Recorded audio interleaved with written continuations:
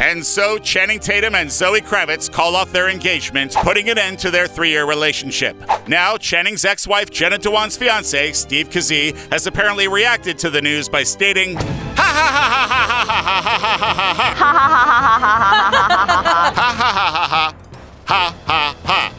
So, what does he mean? Jenna Dewan's fiance might be laughing at the breakup between Channing Tatum and Zoe Kravitz. Not a good look if true. Even if you don't like this guy, that's a weird move. You're a grown adult, man. I'm Team Devin on this. No, I support it. I support it. Curveball! Channing Tatum and Jenna Dewan's relationship was so bad. I love it. I want my man to fight for me. Okay, dude didn't slay a dragon or anything. He typed some gibberish on Instagram. Looks like he got slammed for it too, because many hours later he claimed he was really laughing about a dead houseplant getting jealous when you put water in the coffee machine.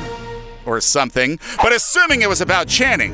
What does he have to do with this? He's standing up for his woman. It's one thing to stand up for your woman when your woman has a dog in the fight. But she used to love that dog in that fight, though. What if he was awful to Jenna, and this guy's been hearing how awful he was to Jenna? Jenna and Channing have a kid together. Their 2 kids are that kid's sibling. Now, like, you're making fun of, like, the girl's Exactly. dad. But his stepdaughter's Courtney, dad is involved you won that in this. argument. Stand down. Great Okay. job. Way to go, Courtney! Anyway, Zoe, Channing, we're all sorry about the breakup. Well, not him, but, you know, most of us.